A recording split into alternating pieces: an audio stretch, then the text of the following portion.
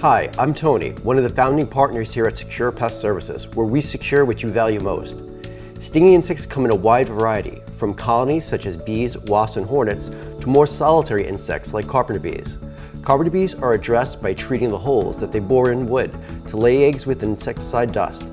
They are the least concerned to sting, but are the most destructive to property. Colonizing insects are the greatest concern to sting, as they look to ferociously protect their nest. These nests are treated with an insecticide dust to neutralize the nest and all the members of the colony. If the nest is available to us on the exterior of the home, the nest is removed and bagged up to be disposed of off-site. The technician then treats the area with a residual material, so if any stragglers of the colony return to try to reestablish the nest, they are effectively killed off that way.